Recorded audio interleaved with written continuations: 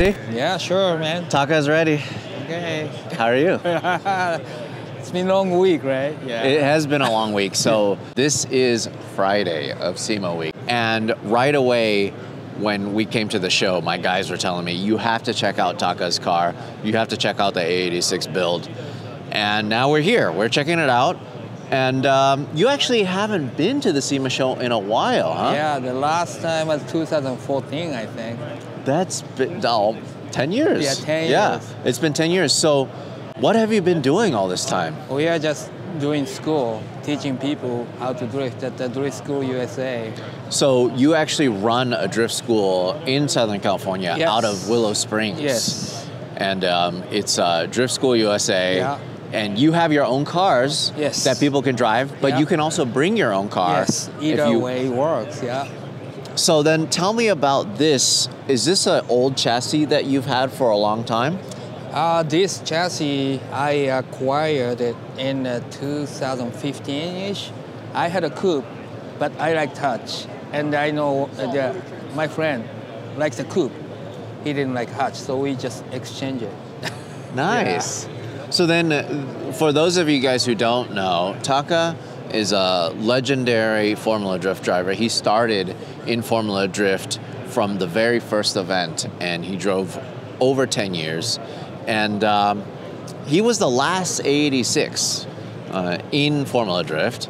And it's just a chassis that you're pretty much known for, and Yeah. you've always loved. So then, is this like your dream build, something that you've always wanted to build? Yeah, you know, the one thing about Formula D is we always chase for the power. So we started with maybe like 150 at the 2004. At the very end, 2014, when I retired, we were pushing like 750. 750 out of a 4AG? Yeah. Oh, no, different 2AZ. Oh, 2AZ, Yeah. okay. So, you know, I drove a lot of different engines in like in 4A. Like we did everything in the 4A. Out of that, you know, most fun was actually NA, ITB, AE86.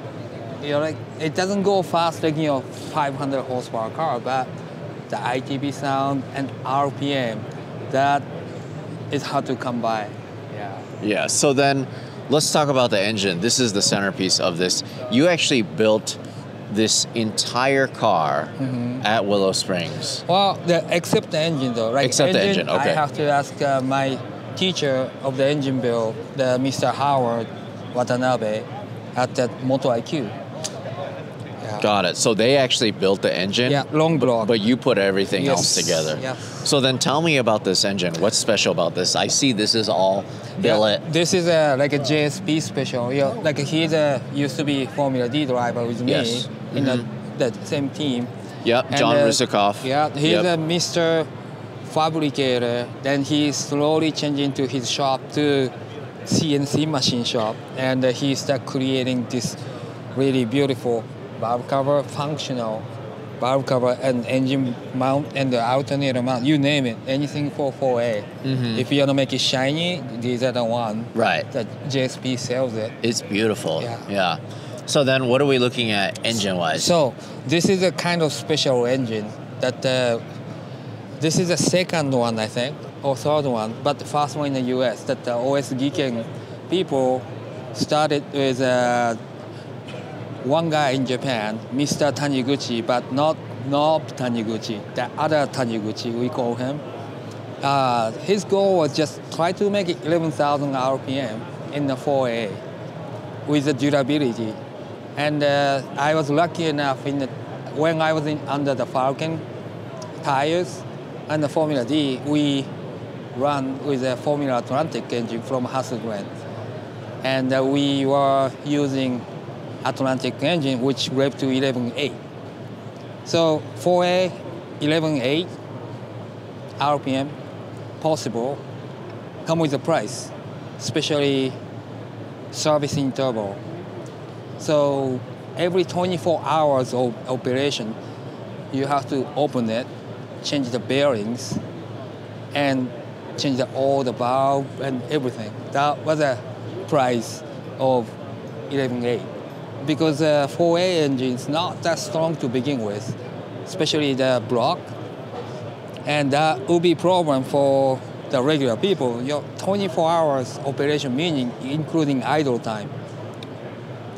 That's not just like Racing full hours. throttle racing time. That's just the engine being on. Yes, so imagine in Long Beach, we are in the pit, and we don't want to start the engine, we just keep pushing the car. That was, too much, right? Yeah. And when I heard that the OSG can start making something very challenging things for the 4A family engines, which is using there's an engine called 7A FE, which is like the same block, but just like a 1J, 2J, longer block. So it creates 1.8 liter. A lot of people go, 1.8 liter, but they actually de-stroke it to make it 1.6 to reduce the side load of the pistons, and at the same time, rod angle get better. So instead of the, let's see, combustion force pushing down the piston, and if rod is too short, angle too much, it forces the piston to go side. To reduce that, you have to make this angle shorter to make it more efficient. And this is the kit. So this is new. Yes, This is totally something new. that they just made and created. After all these years, Yeah. the 4AG has been around, 30 years. 30 years, Yeah. and now they're coming out with new stuff for it. Yeah. Still. So that's amazing things, right? That is so crazy. Yeah. And it's called 4A combination of 7A block, so it's 4.7 AG. So this is stock 4A. Yep. So it's short stroke. And this one is this kit. Super long rod. You can see how long this thing is. But still 1.6 because they have to make a new crankshaft. And since this thing get bigger, it's a lot stronger, so it doesn't break at 11,000 RPM. At the same time, you can see the bearing size difference on here. It's huge. Yeah. I believe it's same size as RB26. What? So it's a lot stronger engine. So idea of them is, to go 11,000 RPM, the block has to be strong. And you can overbuild the bottom end. So it's kind of up to builder to make whatever the cylinder head who makes the power to go, 11,000 all the way to power, or you don't have to. You can build it to 9,000 RPM, knowing there's plenty of safety behind that. So that's why, I was so interested. So then, what did you have a chance to dyno this? Yes, we dyno it, and it literally lived to 11,000. And I'll be honest with you, it's been a long time that I hear that engine sound. And we are dynoing at the Apex, and Unrivaled tuning guys tuning it. I was sitting on the side. After 9,000, I was going like, You were getting scared. Yeah.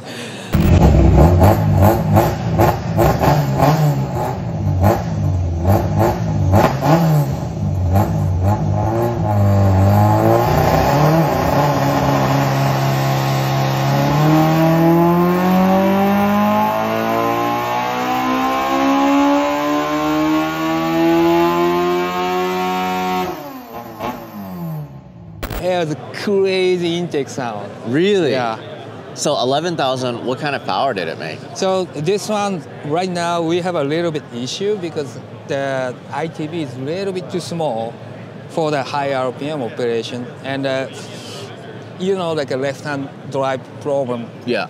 The steering shaft is really tight. Yeah. And I thought this header gonna clear that, but it didn't. Okay. So So- you actually have to clearance the header a Yeah, little bit. with the hammer and the torch. Ah. And it was a sad moment. And the brand new one, torch Yeah. and banging it. So then what are you going to do to fix that? So we try to not change the length, but try to kind of make the other side room. That's what we are talking about. You So- can't convert it to right-hand drive? Yeah, I don't want to do that. The concept of this car is a street. That's why I have AC. Oh, you have air conditioning. Wow. Where's the condenser? Is it here? Right here. Oh, okay. And we have a power steering system too. Oh, it's a true street car. Yes. That revs out to 11,000. Yes, that's the idea. So then what's the estimated power that you want to put out of it? So far, it make about 170 to the wheel at the dyno pack with a correction factor. So it's about 200-ish to the flywheel. Now. Yeah. Now. But with the ITBs and the corrected exhaust or the corrected headers, what do you think it would We make? are shooting for maybe 185-ish, 190 to the wheel. And I'm not chasing power. If Yeah. I need a power, I can go turbo. Yes. And then no problem. It's about the response. Yes. And it's about the 11,000 RPM sound. Yeah. The sound. Yeah. Why 11? I don't like, know, why like- not 10.5? Like, is 11 like a special? I think the idea when they started, it was the initial these things. I guess Got it. One of the sentence, the father tell the son, make sure you rev it to all the way to 11,000. I think that's a keyword thing. 1万1000まできっちり回せ。 Yeah. And that Okay.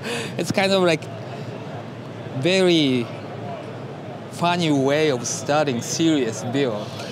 So then, with all of this updated kit, it doesn't need to be rebuilt every 24 hours. No. Yeah. It's just reliable. Reliable. Drive it on the street. Yes, and I know in fact that under the Falcon tire, we did the NA 11.8. Accidentally, I went to 12.5 in Washington, downshift a little bit too early. They were not happy, but it was okay. 12,500. It's like an F1 car. Yeah, and you know, imagine the after run, the engineer guy come up with the log data, like, what's this? That wasn't good feeling. Yeah. Amazing. Yeah, Okay. but this one, because the longer rod, they should take it really long. Yeah. So tell me about the rest of the car. This Yeah. car is actually very, very clean. Yeah, a lot of my friends said like, "Oh, I didn't know you had a clean Corolla." Yeah. So the Watanabe wheel. Yep. They been my sponsor from the Formula D days. Mm-hmm. They are like nice enough to send a new set. And on the Formula D, we used to run 16 by 9s. And now it's a golden size. We used to call it, I don't know new days, but 15 by 8.5, -6 offset. That's a golden number for, we call narrow body, that non-widened AE86. Yeah. That's the size we have. It looks great. And like the Corolla people, fat wheel with a skinny tire. It looks so it's cool. 195, 50, 15. Love it. Love Yeah. AO52s, Yeah. Yokohama's. Really, really sticky tire. So tell me about the body itself. So the body is painted by the Just Driven, the people who does paint work on the Fast and Furious Super and those cars, and that they did it with the Toyota 040 white. And side skirt is from Formula D era, the Japanese company called J-Blood. They used to sponsor me, and this is a kit. It's cool that after all these years, after 10 years, a lot of your sponsors are still around and they still want to support you with these kind of builds. I'm really appreciate what's it done to the industry, and it's still helping me. So. Yeah. So then, what else? Tell me about the hatch. So this one is a new generation guys that they try to create one of the crystal body Yokohama, the hatch, but it's so expensive to ship it to here. So one guy tried to make it at the house. So So he made one, the one-piece fiberglass. One-piece fiberglass, Yes. Lexan window. Yeah, Lexan was cut by Yoshie. She wasn't happy that the tool I had, but yeah. What's amazing to me is how clean the interior is. Like, I can't believe you even have the luggage. Where did you get that? Oh, you can still buy brand new at the Toyota. Really? Yeah. Well, but what about all the plastic stuff? No, like you have to have a lot of corrections. And even the rear seats Yeah. look like they're brand new. Yeah, you have to, keep it. They're so clean. I can't believe how clean it is. Yeah. So then there's some things that you've updated, like Yeah. the door panels. But did you have to get like all new, like this kind of stuff? You know, No. like the little pieces that make this special. So you know me, right? Like we are in Formula D. So every time we build the chassis, we start with regular car. And I didn't throw them away. I just keep it on side. So You're a hoarder. You're an AE86 hoarder. So in Japan, we said "mottai-nai." That means, you can now discard it. It's like it's still usable, and we just keep it on the side. So I just dig everything what I have, most clean one. Yeah. So- okay. So then you combined all the clean things into one car. Yeah. I mean, like, this is what I mean. Like, these all wear out, you know, Usually. from the sun. Uh-huh. Even just like Yeah. stuff like this. Yeah. It's so cool. Like, what about the rubber and stuff like that? Yeah. Even the door handles. There's just so many pieces that just kind of turn to dust. Yeah, and those are hard to come by now. So you really have to kind of keep it on the side. And when you find a clean piece, you gotta keep it. Yeah. Yeah, and one of the interesting thing about this setup is we are running, for this car engine, we are running the RX-7 transmissions. Then Like a FC? FC, because OS Geeken has a 5-speed cross ratio gear set. So this is what we have. And this is the actual shift knob that JSP guy made it, that's the whole shifting for me back in 2010. And I had transmission, I had to use it. So usually shifter comes out here. Oh. And when you buy TLD thing, I'm fanboy of TLD, so we have to, use the TLD. So that's just Right. So then this, you made this as like a block-off plate. Yeah. Right. And for me, I'm short, and the TLD parts were made for right-hand drive. So shifter point that way. So every time you try to upshift third, it's too far. So we used to use a press to bend it back. And when we try RX-7 transmission, actually it's right here. You should sit in here. It's kind of wow. Wow, this is good. It's better Yeah. than stock. But also, because this is moved back, Yeah. does it affect your seating position or No. anything at all? It's like a perfect spot. Yeah. And for the drifting purpose, later on, I'm gonna install the hydro here. Oh, and it's going to come out of here. Yeah. Oh, then that's it'll be perfect. Yeah. And only bad thing is I have to bend this one that way. Oh, So- I see. Yeah. From Oh, the back, no. if you see it from the back, this thing is like Yeah. I see what you mean. Maybe there's a way you can modify this so yeah, it's we on used this to side. cut this one, but then I don't want to cut anything out of it. So we Yeah. just actually drill the hole and twist it this way. Yeah. So, because you remember the days when these cars were $500. Sometimes they were free. Yeah. Sometimes they'll pay you to take it. Yeah. Not anymore. Not anymore. You see how much these things Yeah. are worth, and it's just insane. It's insane. Like literally 10 times more than what used to be. Yeah. And one of our school car is AE86. That one actually, my friend called me, hey, there's a car sitting in the shop. You want it? Come pick it up. It was free car. And that's how it used to be, not anymore. Yeah. The headliner, I just can't believe all the plastic pieces are still intact. I love it. So some of this stuff is carbon. Yeah. Like who made this So stuff? this one, the company called RS Carbon makes it. I'm appreciated it's still available, but just say be patient. When you order it, they might say 6 to 8 weeks, but not weeks, it's months. Well, it's probably worth the wait then. Yeah. Yeah. And then do they make the hood too? This one is no, like we couldn't find a good hood, and nobody had it. So we just find one company just sells it, and I think it's similar to D-Max. And then so what dash is it running? So this is the AIM. So And then so what ECU is this on? This is a Link. Oh, okay. Yeah. Link. Oh, old photo of you. Yeah. And see, 12,000 RPM. Ah. I have to change the scale. Yeah. I just wanna hear what it sounds like. Next time I come to Willow Springs, you gotta give me a ride in this thing. Yeah, like the sketchy thing is, if you are not wearing helmet, this thing, you hear most of the thing here. You don't hear any exhaust. You hear everything here on the RGB sound. Right. Yeah. It's just super loud. Yeah. Intake sound. It's almost like you need earplugs to drive this thing. Yeah, that's a very interesting. It's cool because you're just running the velocity stacks. It's even louder. There's no airbox. No airbox. And for the function purpose, if you're chasing for the power, you should have an induction box designed to increase power.